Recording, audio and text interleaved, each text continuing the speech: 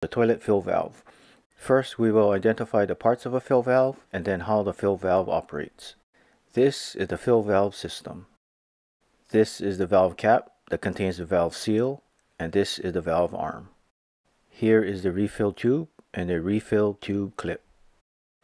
These are the fill tube, the float, and the adjustment screw, the lock ring, the fill ports, and gasket, the lock nut that secures the fill valve to the toilet tank, and the threaded end of the fill valve, the connector, supply hose or tube, and the water supply valve. And finally, this is the critical line that will be explained later. And now how the fill valve works.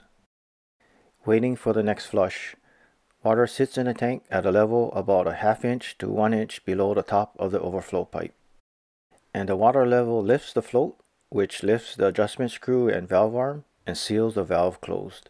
When the toilet handle is pressed, it lifts the lever and flapper. Then the tank water drops and rushes into the bowl below. As the water level drops, the float follows.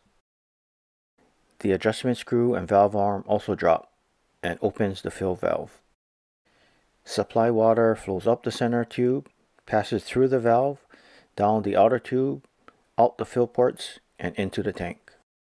Water fills the tank and lifts the float. The float lifts the adjustment screw and valve arm and seals the valve closed again. The tank water level is adjusted with the adjustment screw, turning the screw clockwise for a higher water level and counterclockwise for a lower water level.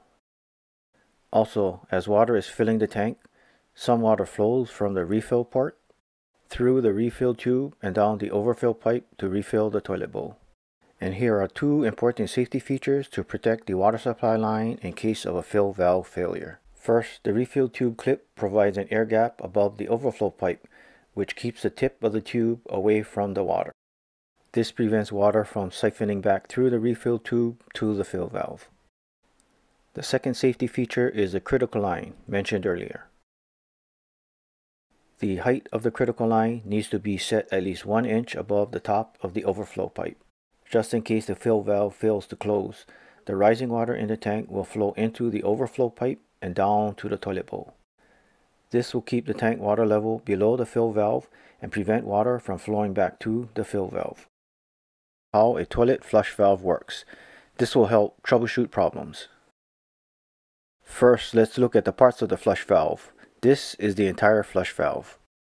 And here is the handle that is attached to the lever, which is attached to the flapper by a chain between the lever and flapper. As just mentioned, this is the flapper, and this is the flush valve seat. Here is the gasket that makes a watertight seal between the flush valve and the toilet tank, the lock nut that secures the flush valve to the toilet tank, and finally the overflow pipe. Now let's look at how the flush valve works. Water sits in the tank waiting for the next flush. Pressing the handle down lifts the lever, which lifts the flapper. Now the water in the tank rushes out of the tank, through the valve, and down to the toilet bowl. Air in the flapper helps it float, and the flapper lowers as the water level drops, and eventually falls to close the valve. The flapper and the valve seat form a watertight seal, and water from the fill valve slowly refills the tank until the water reaches a predetermined level that is normally 1/2 to 1 inch below the top of the overflow pipe. The overflow pipe serves two purposes. First, it will prevent a flood if the fill valve fails to close. The rising water will overflow into and down the pipe, through the valve, and into the bowl. The overflow pipe's second purpose is to refill the bowl. Water from the fill valve flows through the refill tube, into and down the overflow pipe, through the valve, and into the bowl. How a toilet bowl works.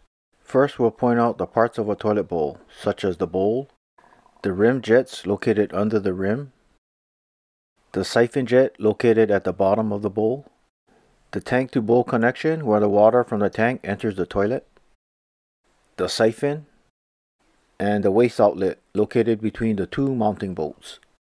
Now onto how the bowl works. The bowl waterline is near or at the level of the siphon.